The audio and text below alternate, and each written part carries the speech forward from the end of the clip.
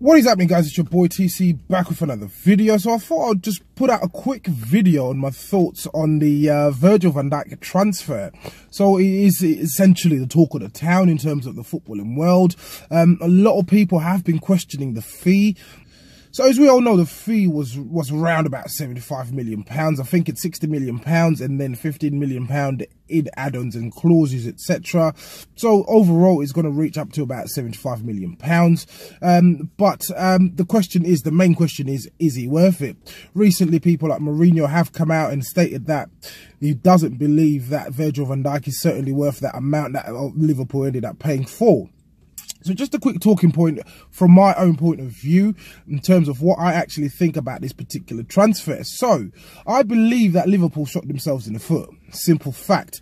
And the reason for this is based on the fact that in the summer, they had an opportunity to sign Virgil van Dijk, but at that time, the fee was reported to be roughly around the £50 million mark. So they've obviously ended up paying £15 million more, which in my opinion, I believe that is worth less than the £75 million that they're going to end up paying for the defender himself. So I believe they've essentially shot themselves in the foot.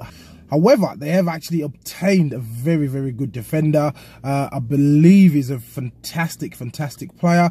I started watching him or noticing him when he was actually at Celtic. And at that point, he was really, really outstanding. Obviously, we know that the level of the Scottish League is not compared, cannot be compared with the level of football within the Premier League itself. But when he moved to Southampton, he did certainly prove that he was a top-class defender. He obviously found his way into the Netherlands team as well. At that point, people were actually starting to pay attention to this particular player. So in terms of him being a decent defender, yes, I agree. He certainly showed his worth whilst he was at Southampton. But there are some key points in terms of the sulkiness whilst he was at Southampton in the summer. He was sulking. He was obviously banished to train with the kids. So he ended up doing that. He's also obviously made roughly about 63, 64 appearances for Southampton. He's picked up roughly about 1 red card during that duration. So he's quite a clean defender, and his stats do speak for themselves. Unfortunately, I'm recording this on my phone, so I can't really plug the stats in on the screen. But his stats certainly speak for themselves. When he's playing, his team certainly performs absolutely fantastically well. But I don't believe that he's worth that £75 million based on the fact that Liverpool messed up in the summer. They ended up having to pay slightly a bit more than they should have actually paid for the defender. And this was a way for Southampton to actually basically slap Liverpool on the wrist. They obviously didn't want to take it further in terms of actually reporting the matter to the Premier League themselves. Obviously, they were tapping up the player prior to an official approach being made. So Southampton obviously ended up giving in for £75 million fee. We all know that Southampton are a selling club. They do tend to sell a lot of their players. We know when Yama left, Van Dijk left. In the past, they had the likes of Oxlade-Chamberlain, Theo Walcott.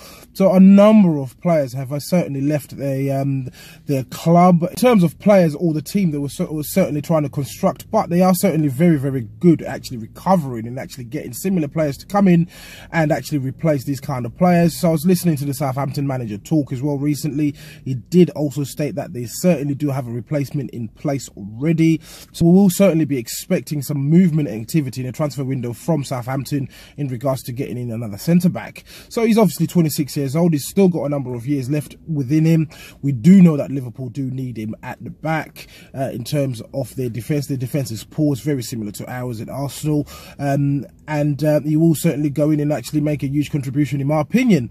Another talking point in regards to this transfer: why didn't Arsenal sign him?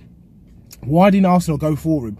We know that his intended or his preferred destination was certainly Liverpool, due to the contact that was made in the summer. But why couldn't we go in with a last-minute bid?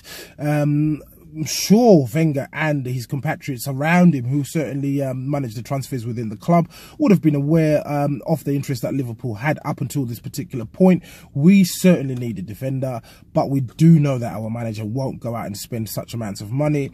But it always still remains, the question is, when are we going to get world-class players? Of course, Van Dijk hasn't proved that he's world-class as such, but based on the fee, based on what he's done in the past, certainly leading and leaning towards that side of things. So please do let me know what you think on this Van Dijk transfer in terms of Did Arsenal actually miss out on a good player, or he's a terrible player, in your opinion, as an Arsenal fan, or a Liverpool fan, if you like?